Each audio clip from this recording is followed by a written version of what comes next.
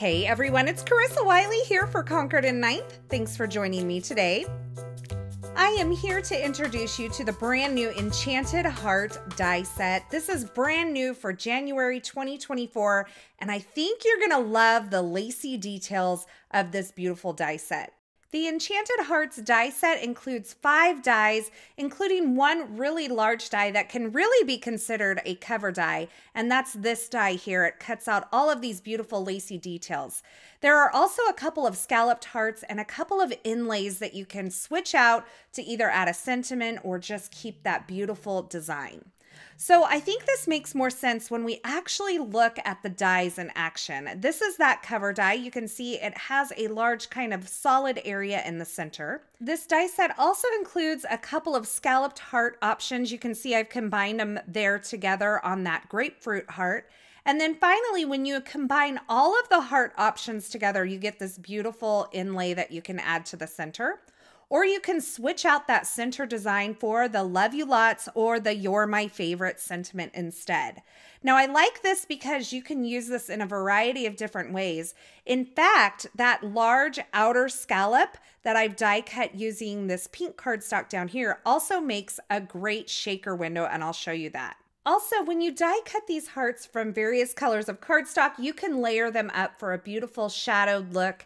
And as I mentioned before, because these are kind of interchangeable, you can use them in so many different ways. Here you can see what that largest scallop looks like as a shaker window. I think it's a great option. Now, I had a great time creating kind of some lacy valentines using this Enchanted Hearts die set. But of course, this doesn't just have to be for Valentine's Day. I created an ink blended panel and then die cut it using the largest die from the set to kind of create that cover. Now I also use that die to die cut into my card base. Because there's no outer cutting edge on this large die, you can use it either on a card panel or a card base, and you can create some really beautiful looks. Now keep in mind, you can also use the heart designs on their own. You don't have to use it with that largest die, and that's what I think makes this die set so great. It is so well thought out because there's so many ways you can use it. By separating the inner parts from the outer parts, you can mix and match and create a variety of different looks. And you can see I just layered up some white on white cardstock with a little bit of glitter cardstock for that second card there.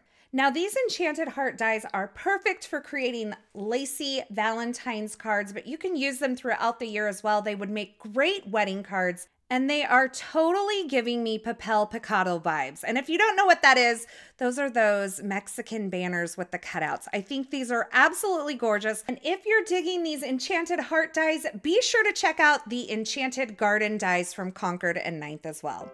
Thanks for joining me today for this look at the Enchanted Heart die set. I hope you enjoyed these projects, and until next time, I hope you have a fabulous day.